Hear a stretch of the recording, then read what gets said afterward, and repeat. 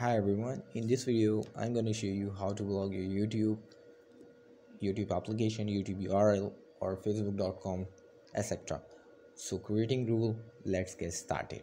So first of all, you can log in your router, type your URL 192.168.0.1. This is the by default URL, and go to access control. Here you see your access control management system. This is the access control internet activity on your line side networks. You can control on it. A manual user can access the settings, enable these settings and save. If you allow the settings, it should allow the traffic. If you are using, it means that you are using allow. Now first of all, create a target. Only this target will creating. Click on target and add new and select here which you are using. So we have using URL, obviously type here YouTube and click add and click save. Click rule and add here. This is the main function. Block website description of our purpose for using, which we know about why we create this one. So click add and target add time and scheduled. You should remember that it should schedule time you can create.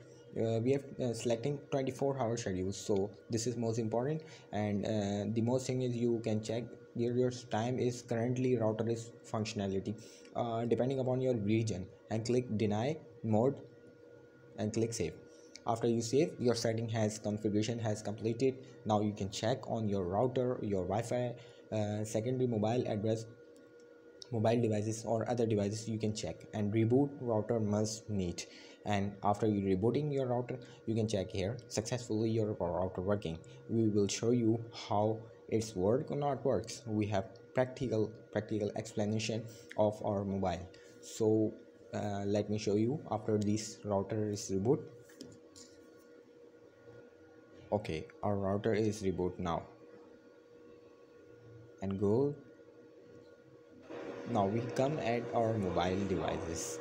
This is our Wi-Fi connected, which we have setting in our router and creating access control rules connect Wi-Fi.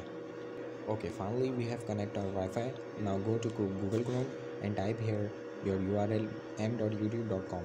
This is the URL IP address which we block in our YouTube application. In our TP-Link router. This is not working. You can check here, it is not working. This is a URL I am using in Chrome.